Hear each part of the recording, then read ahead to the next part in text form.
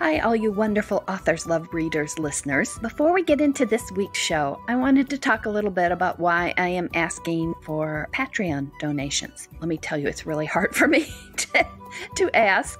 As my friends would tell you, I'm not good at asking for help at all. The reason that I set up the Patreon for the Authors Love Readers podcast, it is not for me as an individual author. It's strictly for the podcast. I would love for the podcast to become self-supporting because I've been supporting it to this point. The expenses include having the podcasts edited, because you'll be surprised to know we talk longer than you actually listen. And I have a monthly fee for hosting the files because these are big files. And what I would love is to have people donate, a couple dollars a month would be terrific. $2 a month would be 50 cents an episode. It would be a sign of support and it would help defray some of these costs. So that would be the way I could keep the podcast going on. And I hope you'll consider that. Thank you. Hi, welcome to this week's Authors Love Readers podcast, where we delve into the stories behind the stories. We're asking authors questions, some of them fun, some of them serious, and from their answers, you're going to learn things you never knew about the people who write the stories you love. My name is Patricia McLinn. I'm your host and designated question asker. Hi, I'm Nancy Warren, and I'm an author who loves readers. Now, let's start the show. Hi, and welcome to this week's edition of Authors Love Readers podcast. My guest this week is Nancy Warren. And one of the strange things about this is we haven't known each other that long. And that is very unusual. Usually I'm talking to people I've known into the dark and misty ages. But we've known of each other. And we met each other for the first time in February at the Unconference in San Francisco. So Nancy, tell the listeners what you write, what your stories are mostly about. I write in two genres. Like you, Pat, I've come out of romance for, as you say, since the dark ages.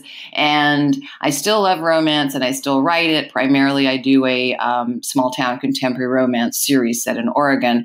But I've also, in the last 3 or 4 years, branched out into cozy mystery, which is another area of writing that I just love. So I have a series in that too. That's terrific. And tell us the name of the cozy mystery series. It's the Tony Diamond Mysteries. Tony Diamond is basically a Mary Kay lady. And so she's kind of fun and larger than life and barges in where angels would fear to tread, which of course are all quite good qualities in an amateur sleuth.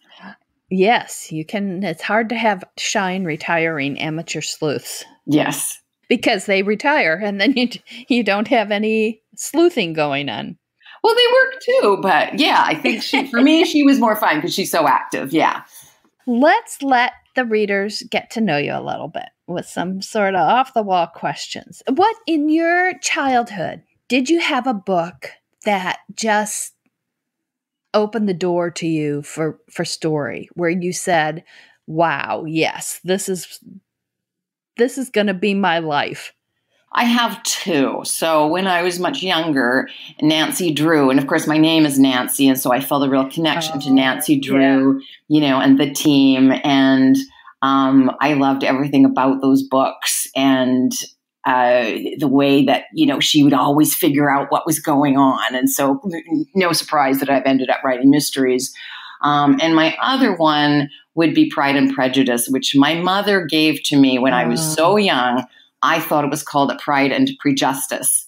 But when I finally did read it, it's still my favorite book of all time. And I still go back. There isn't a thing you can't learn about writing that isn't in Jane Austen's books.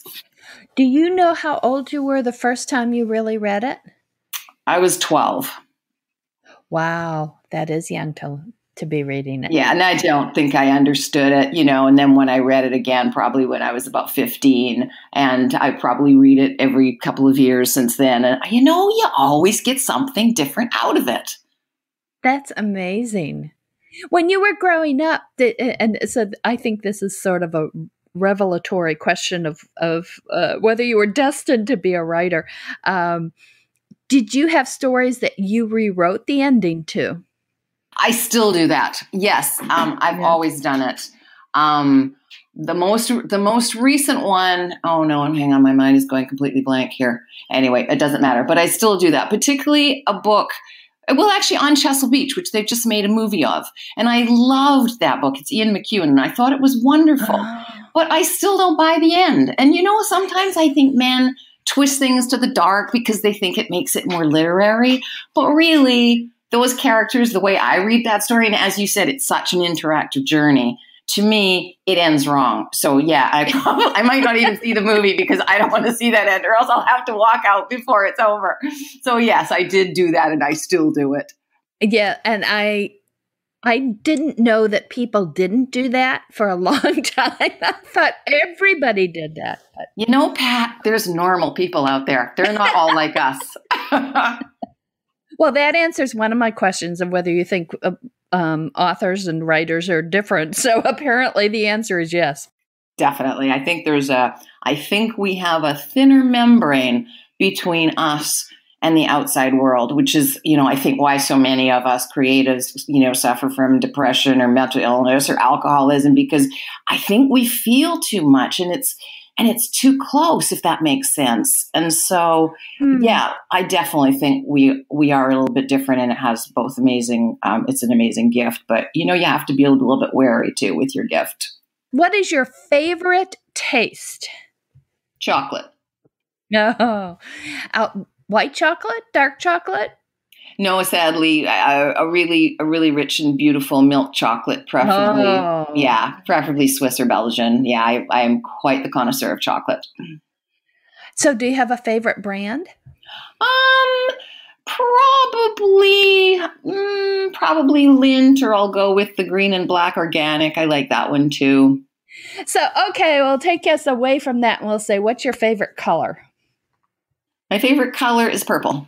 And why? Would you associate that with something?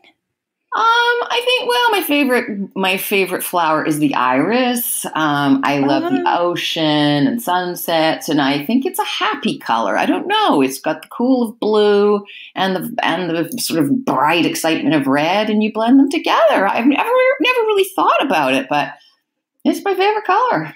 Is there something from earlier in your life that used to really bother you, and now you look at it and you think, what was I thinking? Something earlier in my life that used to really bother me. Probably,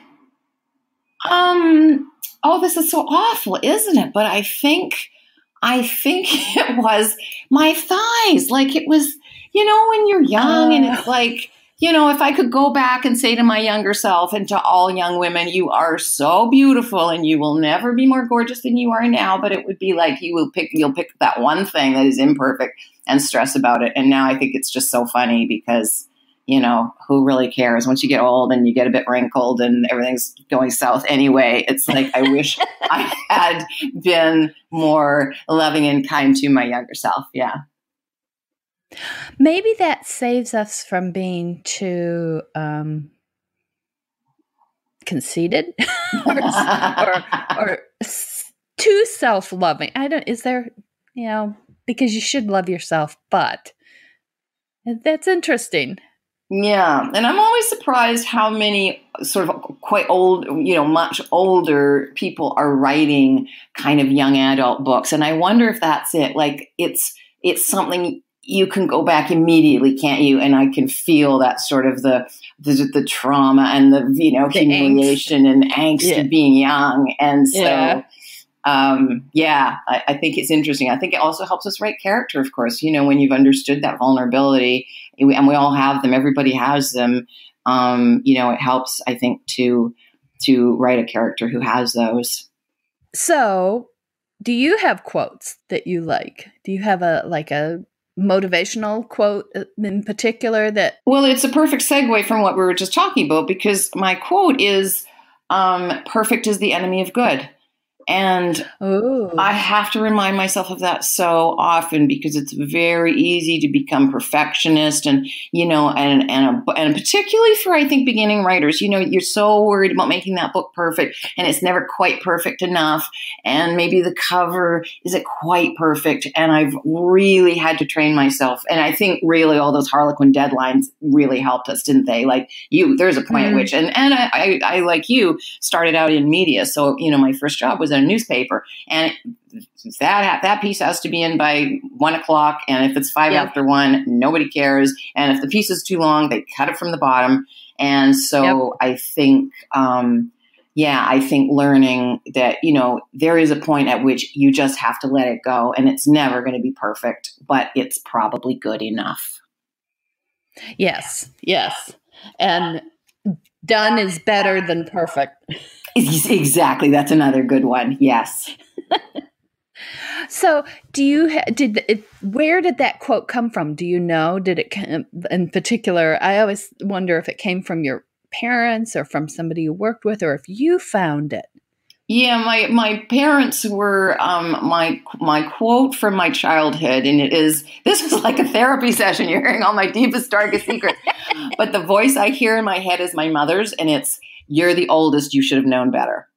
And I think that is a quote that has shaped my life more than any other, because of course I think everything is my fault, right down to global warming. So to have discovered this, which I probably read in a business book somewhere, I don't remember, but to have sort of now look at the other side and go, no, actually, everything isn't my fault. I don't have to be perfect. And what I do is I am never going to be perfect. What I do is never going to be perfect. And Mom, you were wrong. This is a tough question. Have you had good advice that you've ignored? And then how did that turn out? Oh, I've had all kinds of good advice that I've ignored. I have a very unfortunate tendency to get pulled away by the next shiny thing that flies in front of my face, even when I know it's the wrong direction. And so I think the best advice I've had since I became independently published is, you've just got to stick to your knitting and stay in the same series and publish very regularly. The more frequently, the better. And I was doing this and doing very well. And then I decided that I wanted to move to the UK and that I would do a master's degree in creative writing, which was absolutely wonderful. And I had the most amazing year. And I wrote a psychological thriller, which isn't even something that I don't even think I did a very good job of it. And I thought that I could continue to run my business. And apparently you can't do that. It was just, all encompassing this master's degree. So yeah, if I just listened to that advice and waited and maybe done, my master's in a few years, that would have been a much smarter thing to do. But then flip it on the other side. Have you had good advice that you ignored and eventually it turned out to be the right thing? You mean not doing the thing was the right thing? Yeah. Ooh. No, I can't think of any, unfortunately. I'm much more likely to, I take people's advice too easily without sometimes thinking maybe it was right for you, but is this right for me? I think I stayed with Harlequin way too long, which seemed like the sensible thing at the time. And yeah, no, I actually can't think of anything. I'm sorry about that. No, that's okay. Don't apologize. I was thinking because in fact, you're bringing up staying with Harlequin too long. I kicked myself for remaining with them. I was, from the beginning, they kept telling me I was pushing the envelope and I couldn't see the envelope. Yeah. So that was pretty clear indication we weren't the best fit. And I sold well enough that they continued to want things from me, but never well enough to be left alone. So they kept fiddling, and wanted me to do different things. And I kept trying because by gum, I was going to succeed. So eventually I was kicking myself. And then when the indie came up, I had the rights back to a lot of those books because I had just wanted them in my hot little hands. It was no great view into the future that this was what was coming. I just wanted them in my hot little hand. And a lot of them were books that I had written during that period that subsequently I kicked myself for. So that's one of the things I think about, that we can't necessarily know how things are going to turn out. And from that, I've developed this saying that kicking yourself is a really lousy exercise program. So I could not agree with you more. Yes, you'll get nice strong calves, but lots of bruises. But you know what? Although we stayed too long with Harlequin now, and I'm just starting to get, they're still hanging on to a load of my books, which is kind of, something I'm working on right now. But getting them back is like, oh my God, it's like free money. It's a book I don't actually have to write. So that's kind of fun. Well, and it's like, it's like getting old friends out of bondage. Oh, isn't that true? And so are you now going back, and those books that you were like, you felt like you weren't allowed to push the envelope, as you sort of re-edit, which I assume you're doing, are you putting in that bit more envelope pushing, or are you just saying, these are the books this woman wrote and she deserves to have them as they were at that time? A mix. It depends on the story. A couple of them I have torn apart and rewritten because they were not they were not my vision. Yes. And like I did 4 books in a series last year, into early 2017 that I'd gotten back. And it was a real mix. A couple of those books I just tweaked. One of them I did quite a bit of work. The 4th one, and not the last of the 4, but it was the second, I think, I really pulled apart and rewrote it because I'd had an experience, and I had a lot of editors there, and that particular editor wanted me to repeat stuff a lot. Yeah. And it drove me nuts, and it became not my vision of the book in other ways, bigger ways than that specific little thing. But yes, I rewrote that one and a couple others earlier, in getting my books back. And it didn't seem to have, it wasn't like the earliest books were pulled apart more. It just seems to be idiosyncratic with different books, of whether they really hit my vision or not. And sometimes it's the editor, isn't it? They're just so busy trying to impose their vision on your book that it ends up being something completely different. That happened to me a few times. It did. Well, I think it's 34 editors in maybe 32 editors in 24 books. So I had a lot of editorial experience. My gosh. Yeah.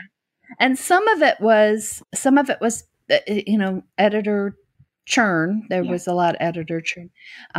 Some of it was that I was on time, which I was told was early delivering my book. I had an email from an editor that said I'd messed up her schedule by delivering on time. So I don't think many people have had that email. Deadline, I think because I had edited for a long time myself, was at the Washington Post, and accidentally I got a copy of a notice from the editor to the copy editor that said, "This author is very picky. If you change something, be sure you're right." Oh, that's the best note you could not see. That's fantastic. Yeah. Because I think, it is our work and we have to stand up for it. Yeah. But I thought that probably did not endear me to any of those people. But I would have made the same choice again. So, okay. Well, we're talking about editing and all that. And I think I hope all of us actually have bad habit words or phrases that we use and then have to go back and find and change. So share. What are yours? I think a lot of us have the same ones. Mine are those, just, only. I have a wonderful copy editor, and she pulls me up. I have a funny way sometimes of just phrasing things where I think it's like, again, being a woman and being a pleaser, when I speak, I'm often almost sort of apologetic, and I'll sort of work up to what I want to actually say. Whereas in dialogue, of course, that tends to be really boring. So I notice she'll catch, I don't know, little stupid phrases like, well, I don't know if you've thought about this, but, And then, after the but is really the only thing you need in dialogue. So that's a little bad habit I have. Do you ever find yourself mentally editing your conversations and trying to take those phrases out? It depends. Sometimes, if it's a bit of a boring conversation, then I'm more likely to do that. But when you get sort of, when you're really engaged and you're more interested in the content, then I think that's probably a better conversation, even though maybe my prose isn't quite as precise. In addition to being an ongoing editor, I have my own strange little desert island. On this desert island, you get to bring 3 movies. So there's the capacity there to play movies. But for some reason, it will only ever play these 3 movies forevermore. So you have to live on this desert island. You get to bring 3 movies. You're going to watch them over and over and over. Which 3 movies? Well, probably it's no big surprise to you that I would choose Pride and Prejudice, because that's like 8 hours, the one with Colin Firth. Gosh, I'm very dull. I would probably take the Emma Thompson Sense and Sensibility, which was directed by Ang Lee, and I think is just a wonderful movie. And then to shake things up a bit, I might take... I don't know, a thriller, maybe something like The 39 Steps. I know it's very old, or a Suspicion, a Hitchcock film, I think would be the third thing I'd take. Because I think they never get old. I could watch them over and over again. Those never get old to me. Suspicion is fabulous. And I understand that was one where they changed the ending, that they were going to have... Maybe I shouldn't say, okay. Spoiler alert. If you have not watched the movie Suspicion, don't listen. Go la, la, la, la, la. But they were going to have him be a bad guy. Yeah. And I think in the original material, he is a killer. And I think Cary Grant, wasn't it Cary Grant that was like, well, I'm certainly not going to be a killer in this movie. And so they changed it. But didn't that save us a job? Because, of course, you and I would have had to rewrite that ending anyway. But do you know, speaking of, Cary Grant wasn't going to be a murderer, there is a movie in which Jimmy Stewart is the murderer. And it's a Thin Man movie. And every time I see that, I'm like, that's wrong. That's just wrong. And yet interesting casting. Well, it was really early in his career. Yeah. Yeah. So, all right, let's talk some about your writing, and we'll start with the happy things in particular. Do you have a book that you can look at and say, this was the most fun to write? This was the easiest writing experience. And in that, do you find that easy writing experience necessarily translates into how people read it? Weirdly, the last book I wrote was like that. And usually, you look back in the mists of time and you think books were easier to write than they actually were. So this must have actually been this easy. And it was weirdly based on, it's my daughter actually, and my daughter who is 26 years old, and she's just one of those people. Yes, she's pretty, but she's got some kind of a quality that, and the poor girl, it was much more of a curse. See, I'm doing it again. I'm talking, I haven't got to the point yet. It's much more of a curse, I think, than a gift, is that these odd people fall madly and deeply in love with her like the instant they see her, like, courtly love from the Middle Ages. And she had all these really funny things. Went for pizza one night, and we're sitting, and I had my back to the kitchen, and, she was sitting there, and my pizza came up like some nasty round, and her pizza came up in the shape of a heart.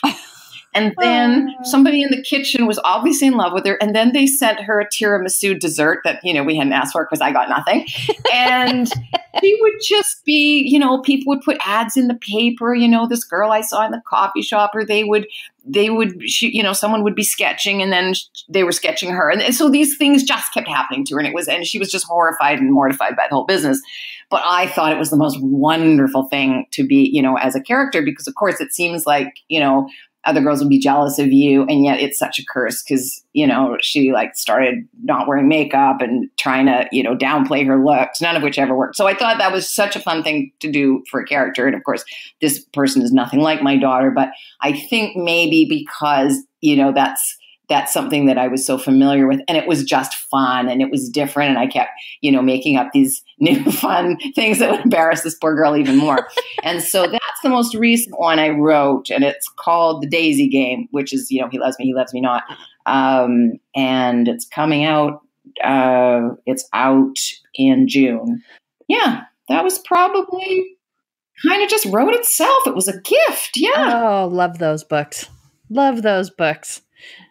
That's a terrific story. So that segues to what a question that we get asked, and one of the readers has asked, of where our stories come from. So that you explain that one, but where do your other stories come from? Because this reader says that she knows people who dream their stories, and other people have characters take up residence in their heads. I think the trouble is they all come from such different places.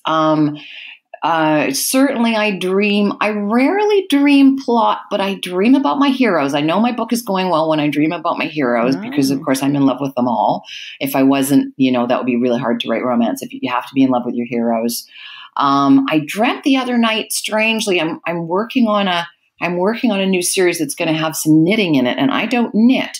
And I dreamed that I went to a knitting store and I bought this pattern. I can see it in my head, and I bought this pattern for striped socks, and I bought the wool, and in my dream I was knitting these socks. And when I woke up, I thought that's actually a really good idea, because even though the heroine doesn't knit, the knitting is important enough in this book that I think I've got to at least be able to sort of describe, bad knitting and all the things that can go wrong. Yeah, did I answer the question? I think there was more that I don't know, but now I have other questions. So, what made you decide to use knitting when you don't knit? Because the fun of books is all the things you don't do. And the things I know how to do. Yeah, I don't really want to write about cooking. I'm a good cook and I cook all the time, and it's not interesting to me. I'm much more interested in things I don't know how to do, and things that are foreign. So, that's why I think my favorite heroine, which you didn't ask me, but I'll tell you anyway, my favorite heroine is Toni Diamond, because she is so utterly unlike me. And to live inside somebody who is pushy and always says the wrong thing, or, the thing that no one else would ever say, and like wear all that makeup and those, restrictive clothes and high heels. I think that's why I'm a writer. I get to explore because secretly I would love to be that person. Secretly, I would love to be able to barge in and not care what other people think. And, sell makeup to people that are not remotely interested in it. Yeah, I think that would be really cool.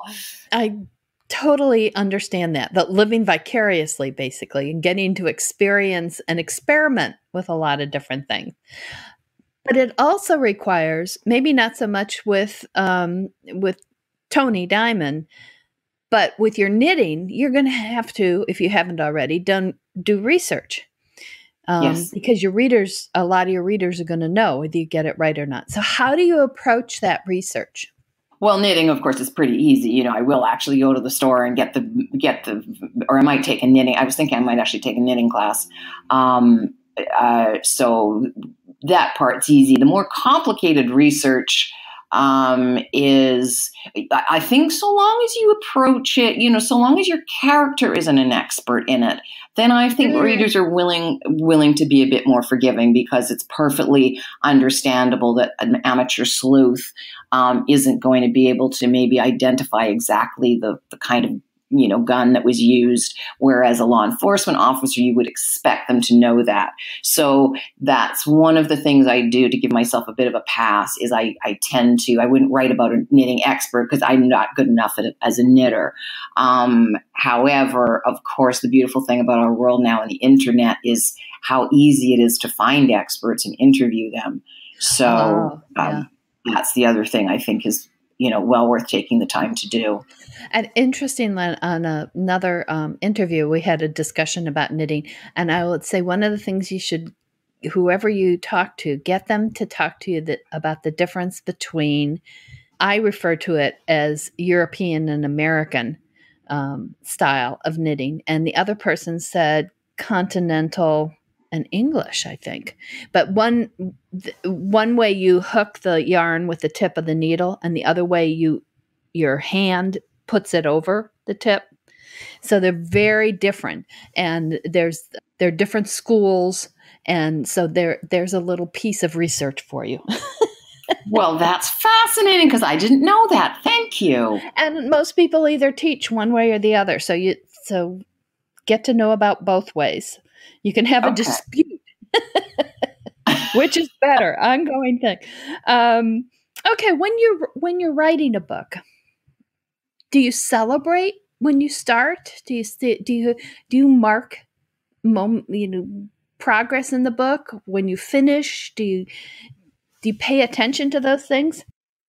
You want to definitely pay attention to them. I don't celebrate when I begin because the act of beginning, I think, is its own celebration, isn't it? Like you start off with all this wonderful enthusiasm, and that book is still perfect in my head when I begin. And then as I slog through and get to the middle, and it all starts to fall apart, then that's the slough of despond for me, and I just have to slog through it. And then I get to the end, and then I got this from Shelley Adina, actually a really good friend of mine, and she used to buy herself a little piece of jewelry or a little gift at the end of every book, and I thought that was such a good idea that I have now started to do that myself. And it won't be, it might be a pair of earrings or a pretty necklace or something that reminds me of that book in some way. And I think it works not only just from the point of view of obviously a reward, but I think psychologically, we love rewards. And so psychologically, then when you start the next book, you're like, and when I finish it, what shall I buy myself? Oh, that's interesting. That's very interesting. I have never done that. I often start books in the middle. So the middle of the book doesn't bother me. The middle of the writing bothers me. You start books in the middle? Yeah. Okay, I've never heard that before. Really? Why? I write out of sequence. Because that's usually when the characters come to me. I have this, often I have a scene in my head that just is there. And it's usually people in dispute of some sort, whether they're arguing or overtly or not. Yeah. And I don't know who they are. And I liken it to being in a restaurant and eavesdropping and hearing this confrontation or dispute, and then having to figure out how these people got there and then figure out where they go from there, as well as little things like their names and what they do and what the plot is and all that. But it usually starts like my first book, Hoops. It started with a man and a woman on a basketball court, and she's in business clothes, and she takes her shoes off because he tells her she can't come on the hardwood with her heels on, and he's in workout clothes. And they're going back and forth, and I know, he bounces the ball to her, and she's not very good at basketball. But that's what I got first, and I knew some of what they said to each other, but mostly I knew the feel of it. Yes. I knew in particular what she was feeling. Don't ask me where it came from. I have no idea. Fascinating. I have never heard a process quite like that before. Yeah. Well, that's why I didn't fit very well with traditional publishing, I think. I hear you. Yeah. So if you didn't write, what would you do? Well, in my fantasy Nancy, I would be a Broadway musical star. I would sing and dance on Broadway. I think that is the most marvelous job in the world, and I just love musicals. I love sitting there and watching them, but I can't sing or dance. So I know. That's a drawback. So my previous careers were media and public relations, and I'd probably do something like that. Much more interesting to be a singing and dancing musical star, though. Yeah, and as a kid, I had this vision that I was the lost heir to the Spanish throne, which which had a few drawbacks in that I'm not Spanish. Yes. So do you speak Spanish? And they hadn't lost any heirs. But it never bothered me. I was. Power of the imagination. And again, I don't know where that came from. This very Irish-looking girl in the suburbs of Chicago. Yeah. The lost heir to the Spanish throne. I like it, though. Maybe you are. Maybe you'll turn out to be one. Who knows? Okay. So while you're writing along, what's your favorite part of the process? Literally right before I start, when, I think we have these sort of, the platonic idea of the book. It's perfect. And the minute I put my fingers on the keyboard, I start ruining it. And that's both I know, because it's never going to be perfect. There is no such thing. Even Pride and Prejudice is probably not perfect if one looked hard enough. But there is that, see, because I don't start in the middle. I actually start at the beginning, strangely enough. And there is that sort of push of energy and excitement. And that's the best part of the book for me. And then I think probably there will be a scene, won't there? And I don't know where it comes from. A little bit like your Hoop story, where all of a sudden you thought the plot was going a certain way, and then it kind of veers off, and the magic happens. And there will be a point somewhere where I get that scene, and it's like, now I get it. Now I know what the book is about. Now I know who these people really are. And then I think the end of the book, there's just such joy in being done with it. Yes, because that's when you were talking about, as soon as you put fingers to keyboard, it's no longer has that potential to be perfect, because when it is just potential, it can be perfect. But what offsets that is then finishing it, having it not only done, but having it be able to go out into the world. Yes. And so that's the balance for no longer being perfect.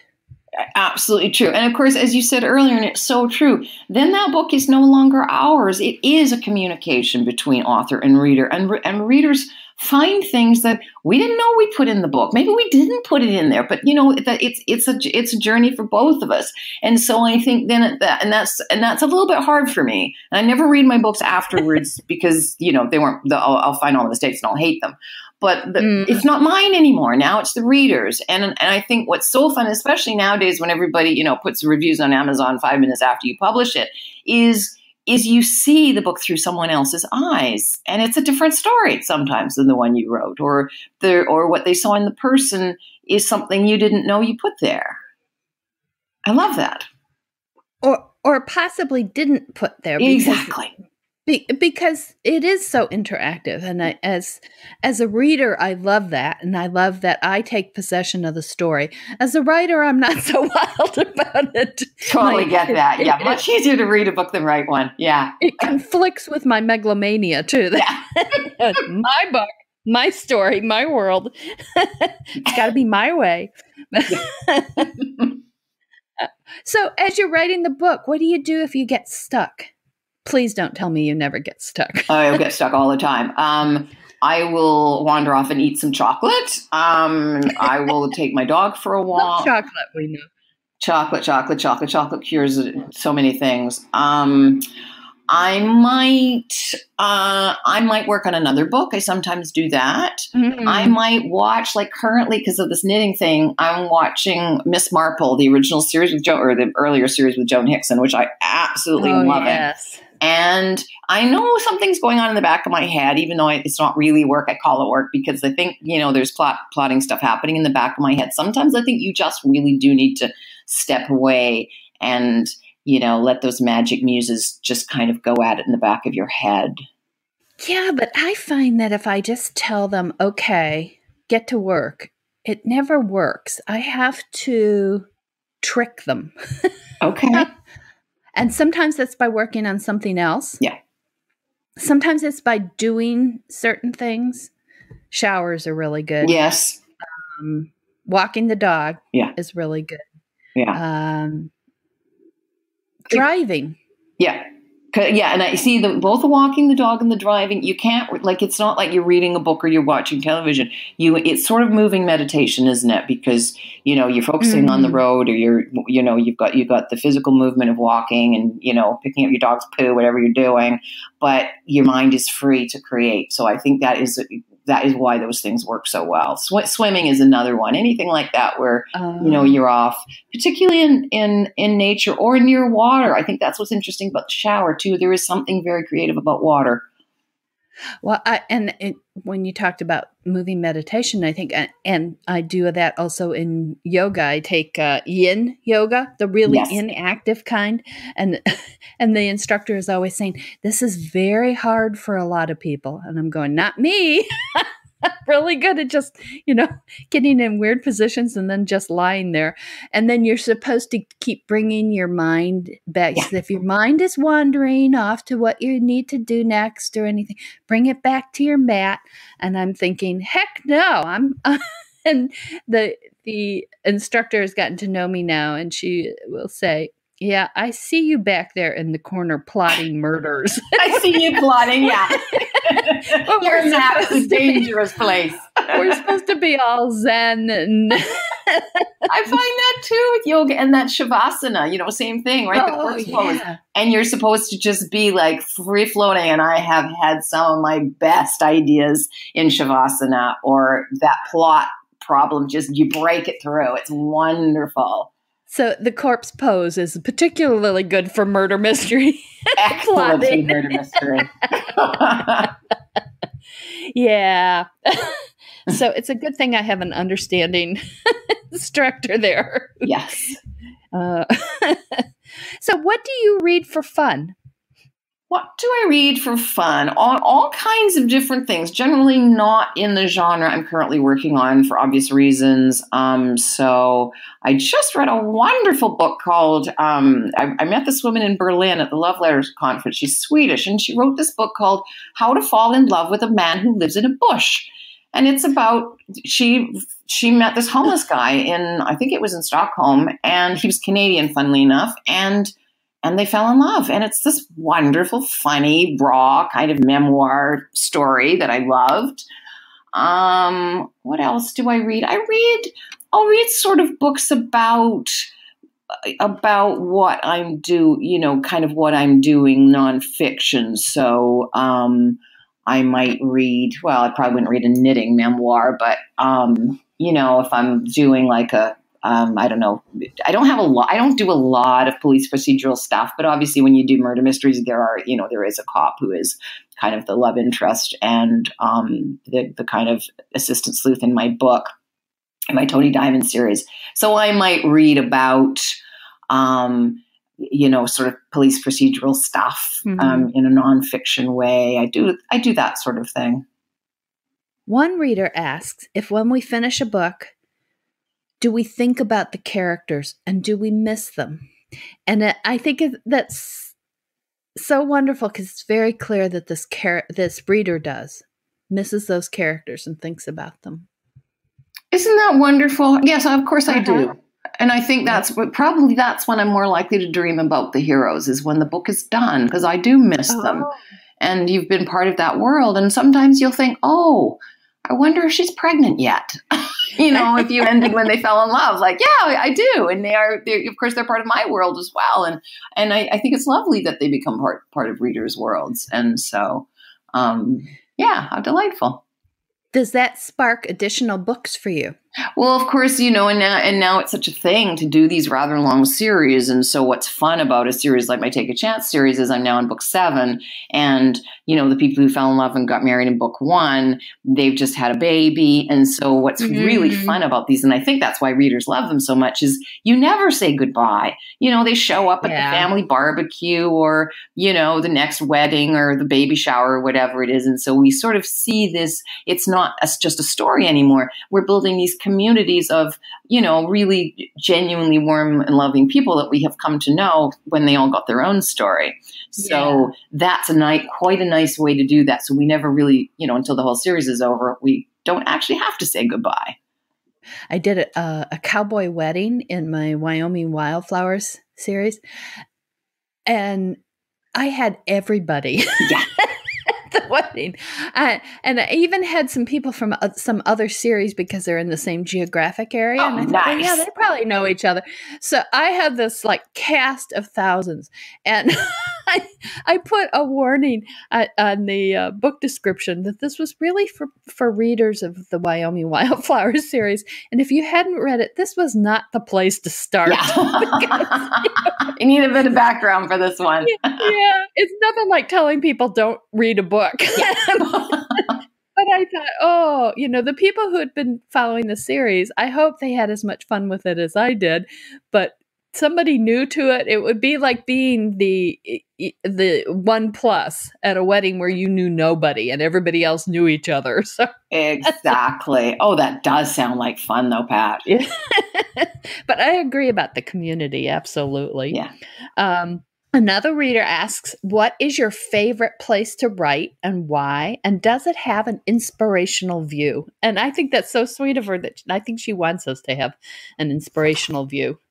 I think if I had an inspirational view, I wouldn't get enough work done. I'd be too busy looking at my inspirational view. So I do have an office. I'm sitting in it right now. It's got all my favorite books. All my old friends are around me. My dog is at the moment curled up at my feet. That part works for me, that sense of familiarity. But I often, and actually that's another thing I do if I'm a bit stuck, I will often just pack up my laptop and I'll go to a coffee shop. I love ferry journeys or train journeys where you hopefully don't have any internet access and it's just you and the story. And maybe like in England, I would be on the train all the time. And sometimes you'll be like 3 and 4 and 5 hour journeys. And they're the best because you can really get a lot of work done. And of course you look out and there's the English countryside going past. Yeah. So that's a really nice. And I think movement, again, going back to that sort of what do you do with your stuff, any sense of movement, psychologically, we're going forward, aren't we? So that helps. Yes. When you first said you went on ferry journeys, I was thinking FAIRY, and I'm thinking, wow, what did she do that? My fairy comes and picks me up on her wings and we go for a journey. Wouldn't that be just wonderful? I had this vision, Nancy. Sorry to disappoint you. It's an old boat. Yeah. Oh, well. So our imagination or my imagination gets me in trouble again. Okay. As long as we're talking imagination, this is a terrific question from a reader. If you could write a book with any author, alive or dead, we might know about the already, but who would you want to work with and why? Oh, that's a really good question. There are so many. Agatha Christie would be really fun. Oh. I don't think I'd want to write with Jane Austen. It would be too intimidating. That was the one that was. Okay. She's perfect. And what would I bring to the table? Susan Elizabeth Phillips. I think she's just a wonderful, and she's so funny. And I would hope that I could learn a lot about, sort of timing and humor, which I think she does so brilliantly well. Who else? Live or dead? Maybe Somerset Maugham. That was wonderful. I think I could help him because he's wonderful and brilliant at plotting, but I think his female characters leave something to be desired. And so I could maybe make those a bit better. Oh, that's fascinating. Yeah. Where it could be mutually beneficial. I think that's what you want, isn't it? You want to think, well, if I was writing with someone, you'd want to think maybe the books would end up better than just you were, writing on someone else's coattails. Now, see, when you said no to Jane Austen and no to, well, you didn't say no to, but you said Agatha Christie. What I'm immediately thinking is, ooh, Agatha Christie, you could find out what really happened. Exactly. She's such a fascinating woman. She's a mystery novel herself. And Jane Austen, you could find out who she really loved and what her life was really like. And what happened in those, what was it, 9 years that she didn't write? What happened then? Yeah, I think it would be fascinating. But I wouldn't want to write a book with her. I would write books with Agatha Christie. I think that I think it could be really fun. See, my mind immediately went to finding out their secrets. I know, because that's what we do, right? We're looking for character. There's a British author named Sophie Hannah who actually has been invited by the estate of Agatha Christie, and she's like she's dug up Poirot and is writing them. And I wonder what that's like for her. I don't know, because she's but she's sort of put on the Agatha Christie hat and she's writing them unless Agatha Christie's come back, and she's doing them without any help. But it'd be kind of nice to work with the actual author, I think. Would you collaborate, or is that something that interests you? I absolutely would in a minute. It would have to be the right person and the right project. But yeah, I absolutely would, because it's such a lonely business, isn't it, this writing of ours? And I'm reasonably extroverted, and I like people, and I think it would be fun, and you could sort of keep each other on track, and maybe, the things I'm not good at, someone else would be very good at, and vice versa. I'm not good at setting, and I have no sense of direction. I can't do sort of, something was facing north and in the southwest corner, which I think is, you find in a lot of mysteries and thrillers, and I'm hopeless at that. So I would quite like to work with someone who had that kind of strength. And then, my strengths are probably character and humor, I think, are what I do well. So that would be what I would maybe bring to the table. No, I think it would be fun. Yeah. That's interesting. My megalomania kicks in again. Yeah. My story. Yeah. Wouldn't work for you. And as listeners, if the people listen to the podcast all the time, they've probably heard me say before that my parents and my older siblings told me that my very first phrase, multiple words, was "do it my own self." Oh, that, and even though I haven't known you that well, Pat, that doesn't surprise me at all. Yes. So that might not be the best collaborator in the making there. No, unless it was very clearly your book, your world, and they're just, doing what they're told. Then you'd be okay. Oh, yeah. A minion yeah, I could take. Right, a minion. That's what we need. Okay.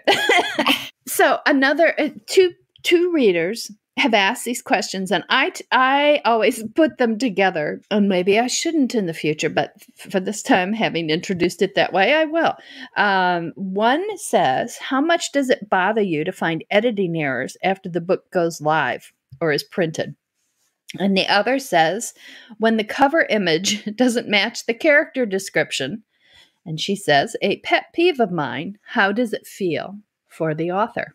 Well, of course, nowadays that we're indie publishing, all that is on us. So I feel horrible if I get, and people are quite good. I think there are readers who will write to Amazon or they write to you and they let you know. And I do occasionally get that. And they'll say, oh, I found this typo. I found, some inconsistency. And so then me as the author now, because I'm also the publisher, I can go back and fix that. So that's really actually quite helpful. In the old days when it was, a Harlequin or another publisher and I had no control over that, that would be heartbreaking and you can't fix it. Covers are the same. We're in charge. We're our own publisher now. And so one thing I've learned about covers, which is really interesting, because I've always been, as a reader, I'm like that. I'm like, okay, she's a blonde on the cover. And in the book, she's clearly a brunette. That's really annoying to me. But what I've learned now that, I have to purchase covers and get them designed is, in fact, what you actually want is the feeling of the book, is the emotion that's in the book. So now I care much less, actually, if the character on the cover doesn't exactly match my character in the book. I'll probably just change the hair color or whatever was wrong in the book if I can find the photo of the couple that is saying what I want. Or whatever, the background, whatever it is that about that picture that I liked, I'll probably go with the right feeling on the cover and then worry about the details in the book. So we've talked quite a bit about readers. What sort of interactions have you had with readers? How do they approach you, or what are the things that they often say to you? Well, of course, it's changed quite a bit over the years. We used to get those lovely reader letters, and then more recently, it's more likely to be emails, or you see people at conferences. My very favorite, the one that sticks out in my mind the most, I wrote this book, and it was a blaze. It was a fairly early blaze, and it was called Whisper. And it's one of those, she really knows him, but she doesn't really realize she knows him, and they always meet in the dark, and he whispers. He never speaks in his normal voice because she would know who he was. So he's got some reason, which I can't remember why. Anyway, so he always whispers to her, and it's kind of, a thing all through the book. And I got this lovely letter from this woman who said, I could hear his voice and I'm deaf. Isn't that wonderful? Gosh, that's fantastic. Yes. Yeah. But other than that, it's usually, people are lovely, aren't they? And they come up and, would you sign my book? And I love this character or whatever. Like, people, I find readers are absolutely lovely. And sometimes I learn something. As we were saying earlier, they've seen something in the book that maybe you put there and you didn't know you did, or maybe you didn't. Mm-hmm. And they brought that themselves. And so that's always fun. I find chatting to readers about things like that. For a new reader, I think probably a lot of them will now be looking for whisper.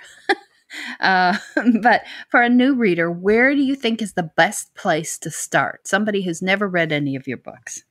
Well, probably the best and safest, because I think I've got 3 things that you can read for free. So you can start the very first book in the Chance series, which is called Kiss a Girl in the Rain. That's free everywhere if you want to give me a try. The first Tony Diamond, which is called Frosted Shadow. And so all the titles are makeup? Thank you. Yes, because she sells makeup. Yeah. Okay. Yeah. That's great. And what else? And then I've got the Almost Wives Club, which is a bride series of 5 books. And the first one of that is free. And I think it's called the Almost Wives Club. So that would be the easiest way. And it costs you nothing, and you can give me a try. And then if you like them, then hopefully you'll keep reading in the series. Yeah, I love that. I have a couple books free to romance, and then the first book in the mystery series. And to me, that makes so much sense, because it's a way for us, the reader and the author, to see if we're a good match. And if we're not, no harm, no foul. Exactly. You can tell old sports writer here. Yeah. And, we go on, and you, as a reader, you find somebody that you really love. And as an author, I find somebody who really loves my work. So I think that's a great way to introduce our work to people. Yes. And I find new writers that way too. Sometimes I'll be it's free, or it's 99 cents. I'll give it a try. And of course, we're still asking something, aren't we? Like, even if they don't pay money, you're still asking someone to give up their time. And there's a lot of demands on our time these days. So I'm very grateful. Someone wants to borrow my book for free and read it. And if they like it, hopefully they'll go on. And if they don't like it, and it wasn't for them, as you say, no harm, no foul. And, they're not wasting their money or their time. So I'm fine with that. Yeah. One of my favorite communications from readers, and I got a couple that recently that said, this free book, and they both happened to be for Sign Off, the first book in my mystery series. And they said, I got this free a long time ago, and it sat in my queue, and I finally read it. Now I want to read all the other books. And I thought, yes, perfect. This is what you hope for. So if our free books are sitting in your reader, grab those Nancy Warren and Patricia McLinn books and give them a shot. Give them a try. Okay, Nancy, where can people find out more about you and your books?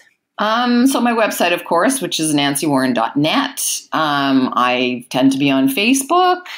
You can find me on Twitter. And that's about it. And if you're in Victoria, come and find me. No. Ooh, be careful about that one.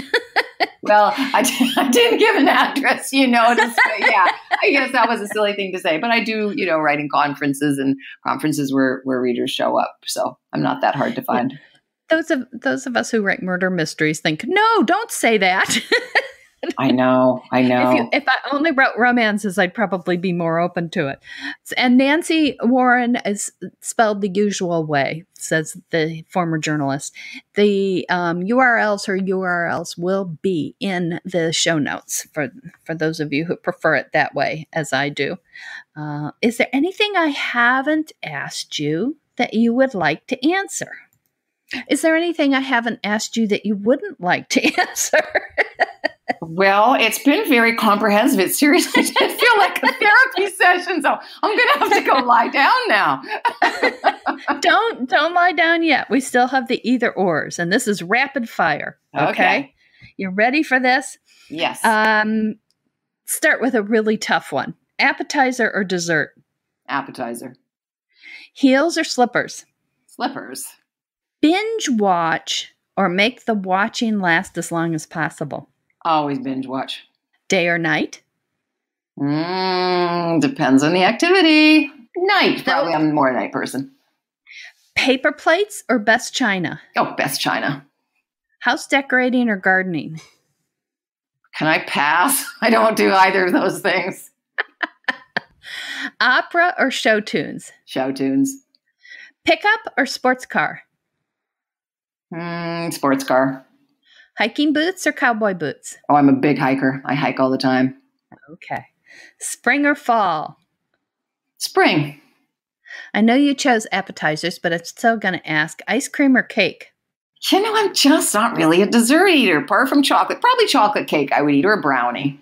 There you go. Cruise or trekking vacation? Trekking. Daisies or roses? Roses. Hot air balloon or train trip? Train. Cat or dog? Dog. Coffee or tea? Tea. Winter Olympics or Summer Olympics? Probably the winter. Nail polish or bare nails? Oh, nail polish. Last one. Grab the best first or save the best for last? I think I'm a save the best for last. That was really good. You went through and made decisions. I'm really impressed. A lot of us authors are going, but I want some of this and some of that. So that was, yay, Nancy. Yay, I did it. It's a bit stressful though, wasn't it? Sometimes you're like, no, but then sometimes I like to wear high heels. Yeah, Well, thank you for playing with us for this time and really appreciate your being here. And to all of our listeners, I hope you'll come back next week for another edition of Authors Love Readers podcast, when we'll have another author talking about the stories behind the stories. Until then, have a great week of reading.